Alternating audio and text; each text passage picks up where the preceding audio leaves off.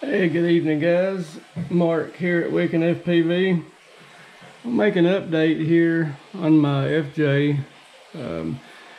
Since we're trapped in the house here, I've got nothing better to do. So I have worked on some detail and also some things I've changed from the previous video, and I want to go over that. Maybe catch it before anybody else does it. First off, the spot on the roof that I had really bad right here, I done away with. One of the guys I talked to on Facebook had commented the true 1-to-1 FJs are all fiberglass tops, so you won't see that rust for sure, only the bodies. So the top is dingy and stuff, but I've removed that big rust spot right there. And I have also weathered the bumpers, undercarriage, as you can see, all the rust here on the bumper, even on the winch. And I have rusted the rear bumper, if I can get it here where you can see it.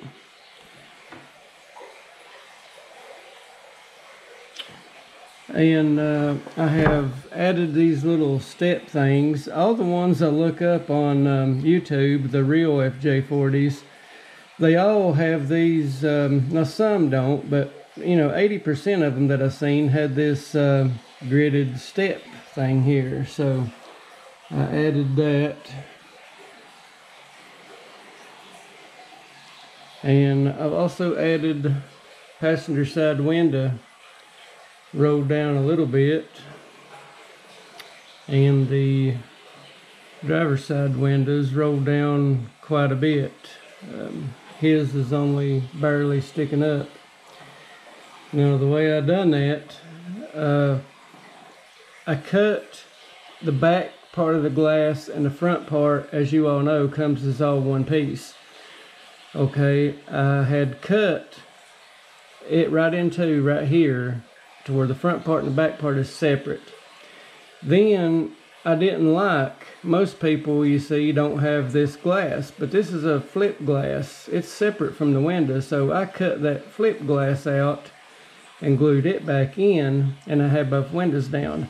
But I think it looks a lot better with the windows being simulated, rolled up or down at different heights. Looks a little more scale. And what I done, took a saw, sawed out the thickness of the window that I wanted, and this top edge right here, you can take a piece of 600 grit sandpaper and hit it, and it'll be real ghostly white when you get done. But you can take a lighter and light that edge slightly, and the clear will come back. So that will give you your good, clear, smooth factory edges. Let me see, what else have I done here? I've also weathered the undercarriage. Let me set my camera down, get it off the tripod here.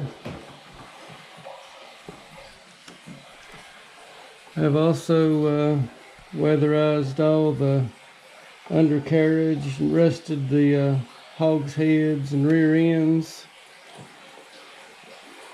Here's a good view of the back now, rear ends.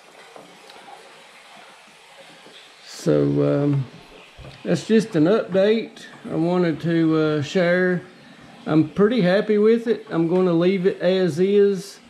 I am going to put the Toyota emblem right there in the grill, and the Land Cruiser goes on each side of the fender, and the Toyota emblems that goes back here on the back.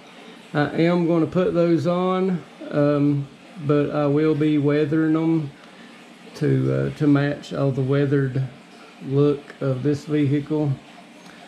So hope you guys enjoyed. Hope you get some clues or tips for doing yours.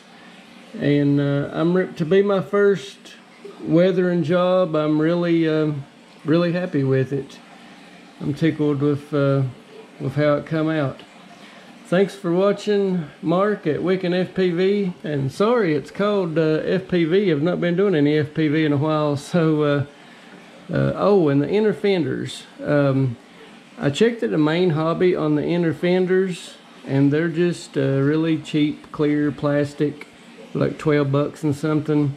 But they was going to charge me $13 to ship that $12 part, and I said, hell no. I do have the red rubber boots to go over the shocks, and then I'm going to invert those upside down to where the red rubber corrugated stuff will be at the top. I think it would be a good look. But I'm going to try to fabricate and make the inner fenders myself. So maybe I'll make an update once I'm totally done. Once I get the emblems on and the fender wells in to where I'm not fooling with it anymore, I'll make another video. Thank you guys for watching.